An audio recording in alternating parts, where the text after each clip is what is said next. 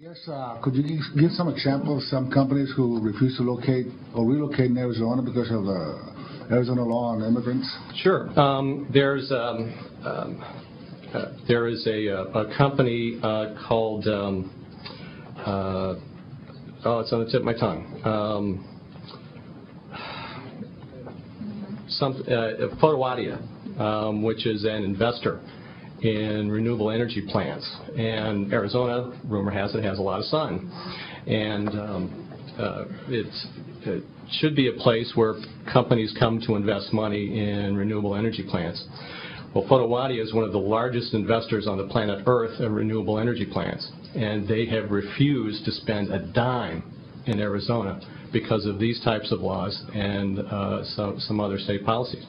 There is a solar manufacturing company that, drawing a blank on the name right now, that has decided to come here to Texas because of what's doing in Arizona. Now, it would be interesting to see what they're going to say now that these types of bills are actually being seriously discussed here in Texas, how that's going to impact their decision. But there are a lot of companies, and I'd be happy to provide you a list of names that have said that they're not coming to Arizona simply because they don't want to expose their executives or expose their employees who may come from the native country of the company, China being one of them, simply because they don't want to run that risk of having them profiled. So I guess, many of the states here depend and try to attract people from other countries, legal aliens, to come in here because of the expertise, because of the knowledge. Has this had an impact in Arizona? Absolutely it has. There have been a couple of stories recently in the media in Arizona where hospitals are having trouble finding doctors.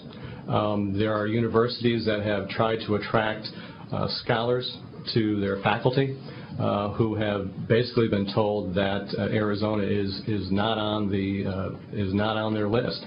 There was a recent story in the Wall Street Journal where the immediate past Intel CEO said that if Intel were making the decision to build a fabrication plant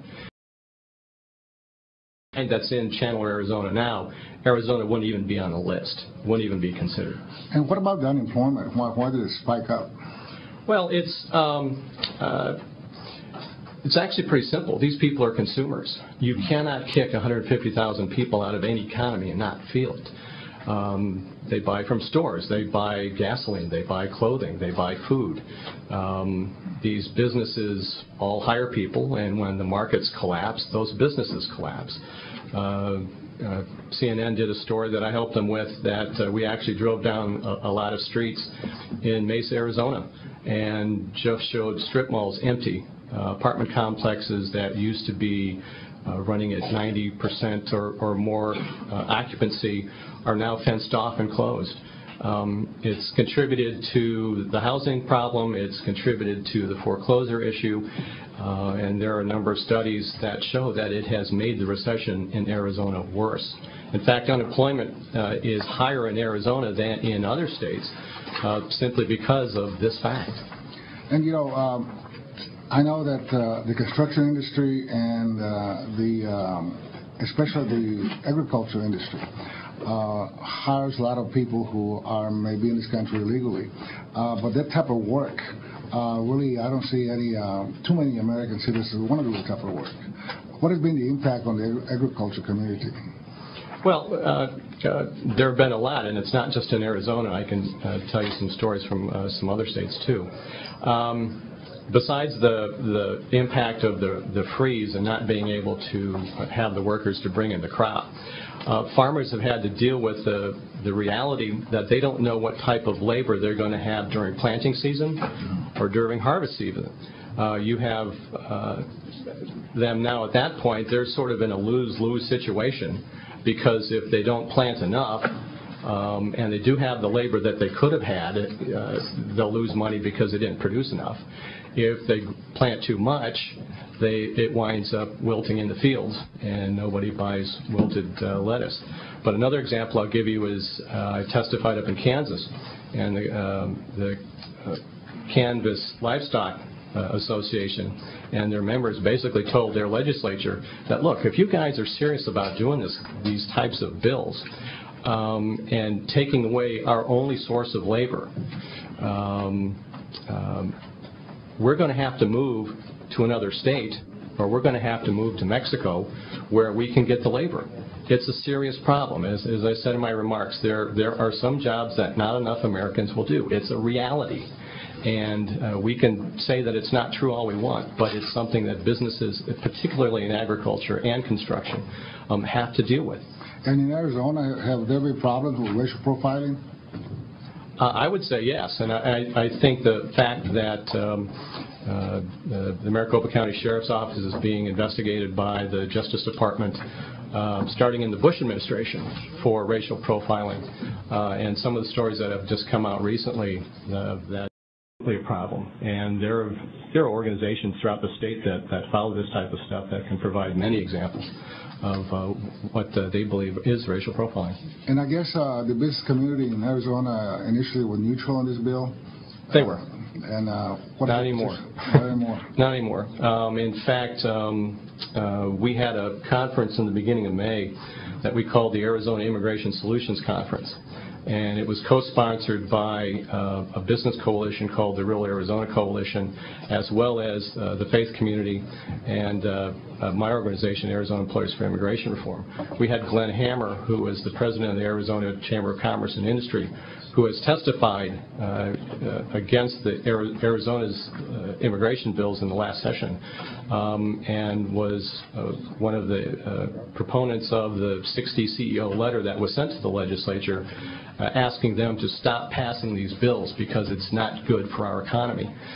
He spoke at the conference. We had Barry Broom, who is the president of the Greater Phoenix Economic Council. He was there at the conference.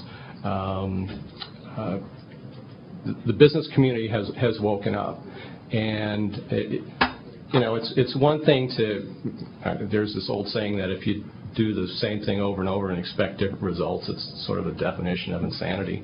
Well, I think the business community has woken up that we've been trying to do this stuff for the last several years in Arizona, and it doesn't work. And at some point in time, we just have to stop doing what we've been doing and start looking for better solutions. One more question, and that is, I guess Arizona adopted employment verification system? Yes. And how has the business community handled that? Have they been sued or any problems? Or? Well, I think for most businesses, it really depends on the size of the business. Some of them deal with it more readily than others. We know there have been many problems with the data within the system. There are certain types of legal naturalized citizens who don't always appear in the database, and so you get a lot of false negatives. And that creates a problem for the employer.